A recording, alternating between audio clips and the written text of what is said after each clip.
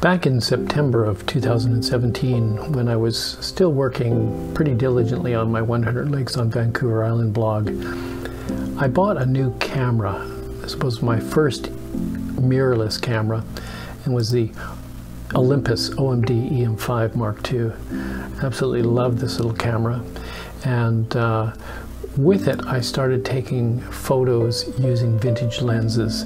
And one of the first subjects that really caught my eye were the white fawn lilies at Piper's Lagoon. And you can see from this Flickr album of mine that I have over 100 photos of fawn lilies now published to Flickr. And the third one that I published is this one right here, Lilies from a Distance. And this has remained one of my favorite and inspiring images of fawn lilies. And you can see that it was taken with the Arestin 50mm 1.8. And what I love about this image is that the central lily here is in focus, whereas the lilies that surround it are out of focus, and they're producing these beautiful swirly patterns, kind of a dreamy look. But when you zoom in on it, you get a lot of detail on this central lily, and I really like this image. And today, when I head out into the field, I'm going to be using this image as an inspiration for today's photography.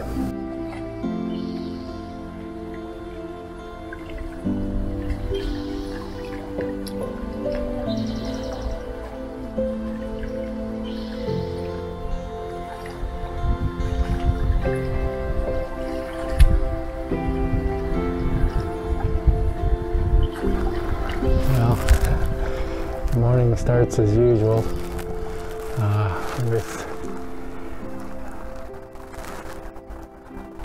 seagulls and herons on the water's edge, and photographers too.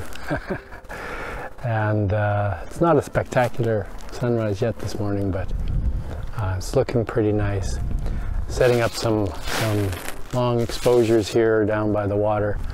And how are we doing? Oh yeah, that's pretty nice. So off to a good start. The actual goal this morning is to be in the forest with the fawn lilies. We have a window of sunlight, sun through the morning, and then rain later in the morning. So I have a window here of a couple of hours, and the lilies are really supposed to be, or not supposed to be, but I'm predicting that they're at their peak, where they're starting to really curl a lot. And I've got the one photo that I got a couple of years ago that I absolutely love. And I've been trying to replicate it for a couple of weeks now. So it's a bit of a quest today, and we'll see what happens. Starting off quietly with this this unspectacular light, but it's still lovely to be here. So we'll see what we get with some of these long exposures. Okay, so well, the wind just blew my camera over when I was trying to record here, but the sun has just broken through. Just before the sun came up, there was some really beautiful mist on the far shore there, clouds lighting up a bit. So I'm pretty sure I got a good shot there, and now it's just spectacular. I'll turn the camera around here. I don't know if you'll be able to see it or not, but it's a really beautiful morning.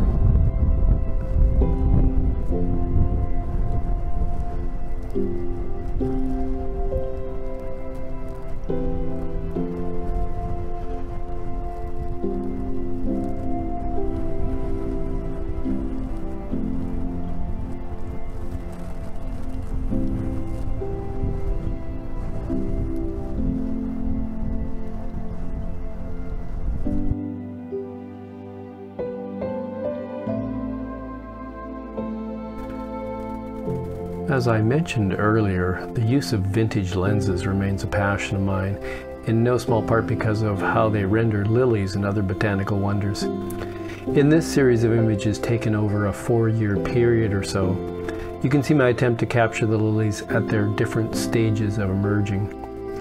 The lilies are the first flowers to emerge sometime in late February or early March, as these erect beacons of hope for the spring to come. A week or two after emerging, they reach their maximum height, and the flower heads, still wrapped tightly, fall over and point to the ground. Then begins one of the most enchanting stages of the opening, when the petals detach from each other and begin to extend. This stage always reminds me of the skirts worn by fairies in storybooks.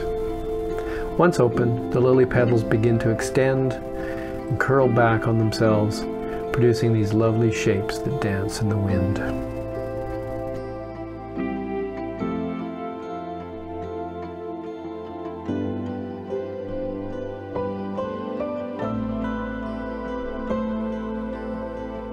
Just look at all the subtle colors of these fawn lilies.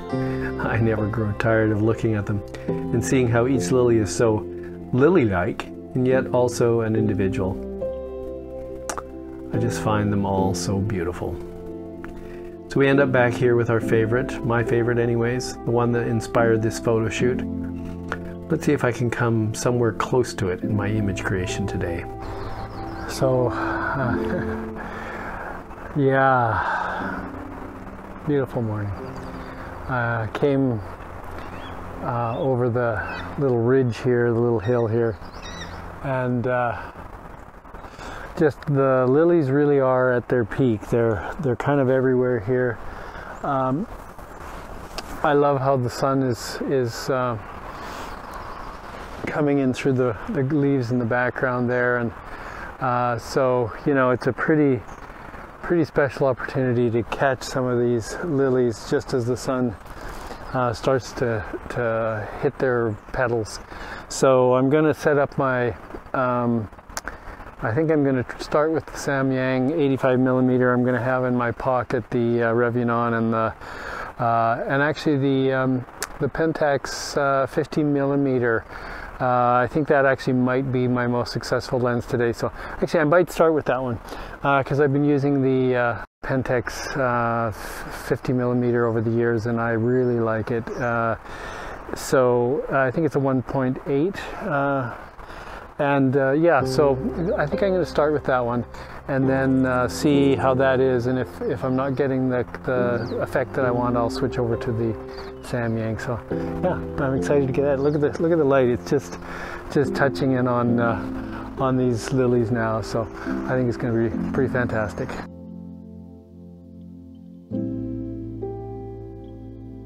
Over the last few years, I've been exploring different therapies and practices to cope with my sensitivity, stress, my beliefs and thoughts, and the patterns that I've formed in my thinking over the years that have become impediments to my growth at this stage of my life. Meditation's been particularly helpful. I practice the welcoming prayer and that form of meditation where you simply focus on your breath or, you know, a bodily sensation, and you watch the mind wander and you come back to whatever it is you were focusing on. I've been using a candle lately too. But here in the fawn lily patch, the mind is fully focused. So many aspects of photography are at play: the focus, the aperture, composition, depth of field. And I think most importantly, that intuitive connection to your inner sense of what is beautiful and pleasing. It's an integration of mind and body and soul, I guess, that part of us that seeks out beauty.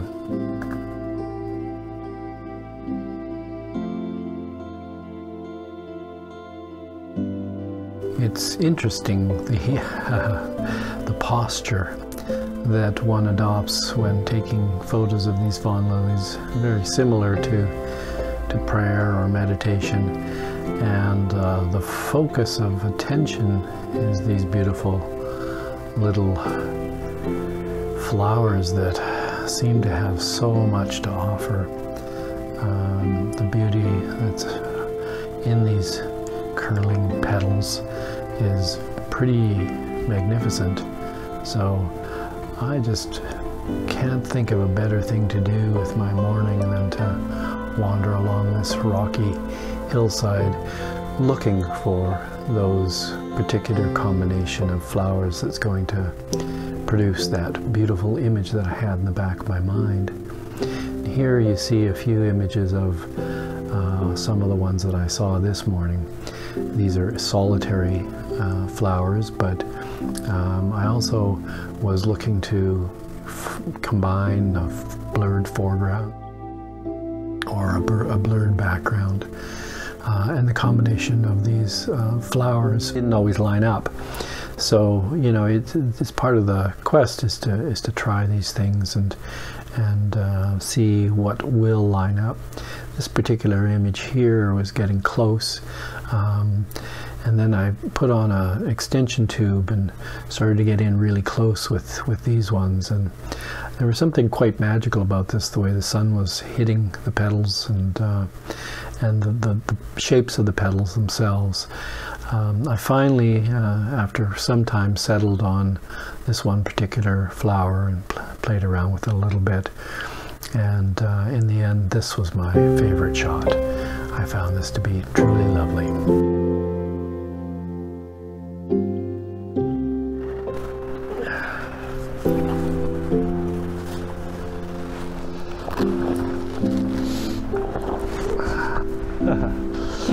Well, the wind has got up now, putting my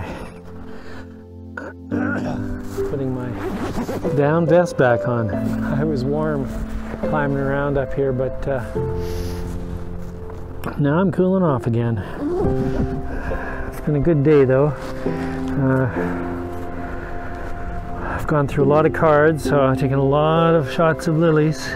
So we shall see how they turn out. I think I might have got some. It's funny, it's a bit like a quest for the Holy Grail. There's this sense of kind of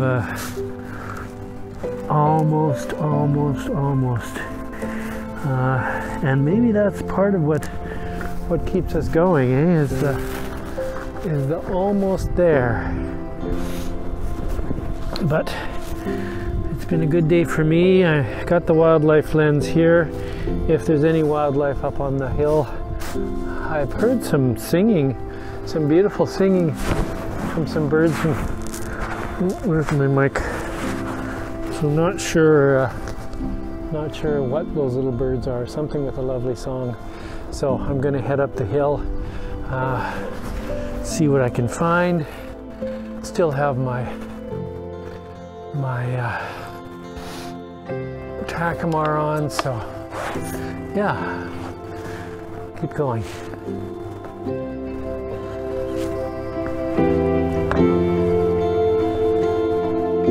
I came over the top here and did get a few wildlife shots, some flickers, some juncos, and a couple of other little birds, maybe a kinglet. I don't think I got a good one because I wasn't close enough. But anyways, it was fun to just kind of cruise along the top here in the beautiful sunshine. But the clouds are not rolling in, I guess, yet, but I know they are going to be in a couple of hours. So I'm going to head home. It's been a fantastic morning. I hope you've enjoyed spending some time here with me. The beauty here is truly amazing, and so I'm never tired of coming to this beautiful place. Anyways, I hope you're having a good day. Bye for now.